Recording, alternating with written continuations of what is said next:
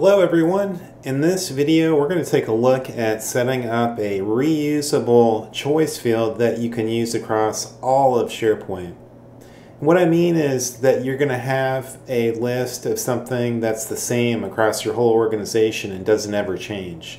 For example, departments or locations, things that are set, and you're going to want to allow for that selection in multiple lists across all your sites.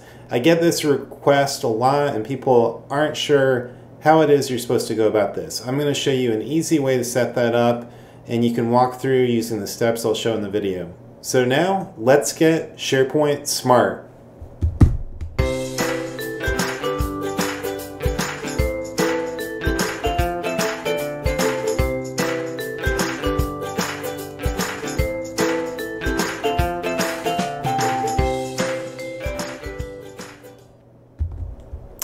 Okay, here I am in SharePoint Online. I'm in one of my sites in my SharePoint tenant, which is called Invoices. And we're going to begin by creating the scenario that we're going to be addressing. So I'm going to go to Site Contents. I'm going to make a new list called Projects. Obviously, this could be for anything. We're just going through an example, and you can follow these same steps in your SharePoint environment. So there's my new list called Projects, and I'm going to keep things very simple. So we'll just go with the default title field, and this is going to be for a field that we want to have called Locations. And so in my environment, this is a fictional company, we're just going to say that it's always the same locations no matter what. So I'm going to go into the list settings screen, and this is what we would normally do. So I would just make a choice field, I'd call it location, and then I'd pick choice, and then I would put in my location. So I type those in, say okay, I've got Chicago and Houston, etc. I'd type those options, and that's fine. That'll work fine. You won't have any issues. The situation we're trying to address is where I need to reference these locations in all kinds of different lists all over SharePoint. It keeps coming up over and over again, and these are my company locations. Generally, they don't change. They're always the same, and I don't want to have to keep doing this. And also, if they do change, I want to change it in one place. I don't want to have to change it for all of those different lists every time. Now there's the option to do lookup fields, but that doesn't help us in this new flat architecture. Microsoft encourages us to create new sites from the SharePoint Admin Center, and we tend to have lots of sites. These lookup fields only work in individual sites, so I can't have a lookup field that pulls data from another site. So that's not going to help us. So let me cancel out of there, and this is what we need to do. There is a functionality that's been a part of SharePoint for a long time, which is generally unfamiliar to most users, and that is the concept of managed metadata. Luckily for you, this is easy to address in the situation that we have. This concept of managed metadata applies in all kinds of different scenarios. We're not going to worry about all of those larger concepts and complexity as it relates to this functionality. We're just focused on this one specific use case. We just want to have a choice field that we can reference centrally in SharePoint across all the sites. So we're going to focus on that. The first thing that needs to take place, if you're a SharePoint admin, you can do these steps. Otherwise, you need to request your SharePoint admin to do this first part for you. So we need to go into administration for Microsoft 365, and we need to go to the SharePoint Admin Center. So I'm going into my SharePoint Admin Center, and then once in that main landing page, we need to go to the section that says Content Services. And under Content Services is Term Store. And this is key to what we need to do to get this set up. Now, if you are your SharePoint admin, of course you can do this step. Otherwise, you can reference this video and ask them to do this for you. you need to be set up as a term store admin. Okay, so that's very simple.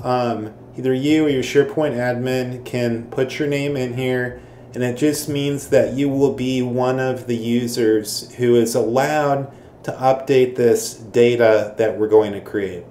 So this must happen before anything else. Now, if you are a SharePoint admin, you can, of course, manage these term sets from this location, but if you are not, you can do this directly in SharePoint. So since I am a term store admin, I can exit out of this admin center. I don't need to be in this interface anymore. So I'll close out of there. Now, once you are designated as a term store admin, then you will have the ability to create this special choice field that we're going to do. So you need to go to the root of your site. If you're in a subsite, you need to go up to the main site. Subsites generally aren't used very much anymore. They're used much less anyway. So you go to the site information and then go to View All Site Settings. And then under Site Administration, you're going to see Term Store Management. It's the last option. Generally, this is the interface we were just in. The key difference is that you can get to this when you're a term store administrator, even if you're not a SharePoint admin, which is key. Okay, so because you are added to term store, you can get into this interface, and then you can expand out these accordion sections just to see what's here. What we're interested in is the global term groups. The term global is important to us. This is telling us that what we're setting up here is across the whole SharePoint environment, irrespective of which SharePoint site you're in. So the first thing we want to do is add a term group. You can think of this as a folder. The name of this isn't especially important. I'm trying to do this for company locations, so I'm going to go ahead and do add term group, and I will just call it WWC locations. Very simple. That's all there is to it. You can even see there's a folder icon next to it. Now, once I have a term group established, I can add a term set. So you'll see I have it highlighted. So my new term group called WWC locations, and now I want to add a term set to that term group. Okay, now the naming becomes more important because this will appear in the interface later. So I'm going to call this simply locations. I don't need to say anything more specific. I want it to have a general name like that, and just hit enter. And now I have a term set, and I can add terms to that. Now normally all these default settings should be fine. There are all kinds of different ways that metadata can be used in SharePoint. You can, for example, have something called metadata navigation, and there's lots of different things you can do, but we're just focused on our specific use case. Now I'm simply going to add locations. The way I do that is to click on Add Term, and just as you might hope, it's very simple. I'm going to just have 4 locations for my scenario. So I've got Chicago. Okay, that's added. I reselect my term set, and now I'm going to add another one, which will be Houston.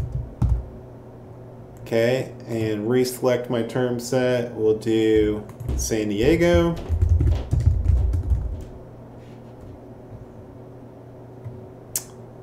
Whoops, San Diego. And then I'll do one more. That will be Winston-Salem. Okay, and again, the default options are going to be fine for our scenario. Notice when I select the term set, under the default settings, the sort order by default is going to be alphabetical. So I don't see them alphabetical here on the left. Don't worry about that. Those will appear alphabetically when we get back to SharePoint. That's all there is to it. That's all that I needed to do to make this term set available so that I can make this special field. So we won't need to do anything more in the term store. Now, going forward, if you need to make adjustments to options in this is where you would do it. And anybody who's designated as a term store administrator can get to this interface to add or remove options to the list. Okay, so let's go back to SharePoint, and now we're going to go ahead and set up our field. Okay, so here's my projects list, and I'm going to add a column. So in my list, I want to have a field for location, and I'm going to tap into this globally available term set. So I'm going to say location. Now, this is where you're going to select Managed Metadata. It's the last option for the different types of fields that you can make. I want this to be required, and in the default view, you could do multiple values. Normally in a choice, you want them to select one option, so I'm going to make sure that's unchecked. And then these other defaults are fine. This is where you're going to select your term set. So this is an accordion view. It expands out when you pick options, and as you expand that out, you're going to see what you just created. So what I want is my new term set, which is called WWC Locations. So all I need to do is click on that there. In fact, WWC Locations is the term group. What I need to click on is the term set, which is one below. And that's simply locations. You can see it's highlighted in yellow. That is exactly what I want. And everything else is fine, except for one additional thing. The way this presents in the UI is a little bit different than the normal drop-down choice field. Functionally, it's going to work the same, but you'll see that it's slightly different, and I'm going to put some description in here to guide my users. So what I'm going to do is go ahead and add some instructions. They're going to say type or click tag on right. You'll see what I mean when we get to the form in 1 second.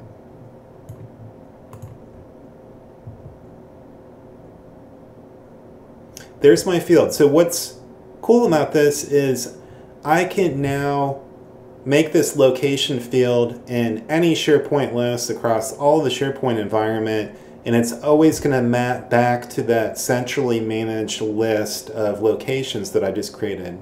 And if I want to add or remove from those, I only ever need to update in that one place. Okay, so let's go ahead and create a record and see what's going on here. Okay, say Apple's project. Whoops, let me do a refresh here.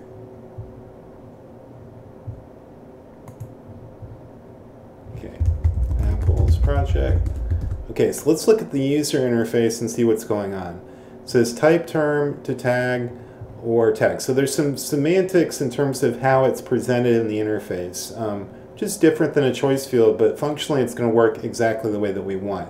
Now this uses an auto-complete mode or auto-suggest. There's a lot of different terms around this, but what you're going to see is instead of a drop-down, I can start typing and it's going to suggest to me based on the options that you have in there. If I'm doing Chicago, as soon as I type C, it suggests Chicago. So that's just the mode in which it displays. Now, alternatively, the user can click on the tag. Now you can understand why I put the description in. So it said type or click tag on right. So if they click on the tag, there are the options. And just as we wish, they're only going to be able to pick one of those. So they click apply and it's in there. It's still a required field, so we'll make sure we get the response. It's just the way that this special metadata field functionality works. So I save that, it's going to save out. It stores in the list as a regular text value, and that's it. That's everything that you needed to do to get this set up. That's really all there is to it. That's all that you need to do to be able to create these choice fields, which can be used repeatedly across your whole SharePoint environment. Now, unfortunately, there are some limitations. I can't, for example, make that appear as a drop-down picker. This is just the manner in which that type of field works, the metadata column. That being said, you can provide some instructions to your users to help guide them a little bit, make things a bit easier to understand, but this will let you achieve your goal to where you can have one centrally located list. Only your term store admins will have the ability to update or change the options that would appear in that. But it will save you from these scenarios where you're having to make these updates all over the place in your environment for things that you reference over and over again, like departments or company locations, things like that. So now you know how to set up your own special choice field which can appear and be reused across all of your SharePoint environment. I hope you found that useful. If you have any questions or comments, please leave those below the video, and thank you.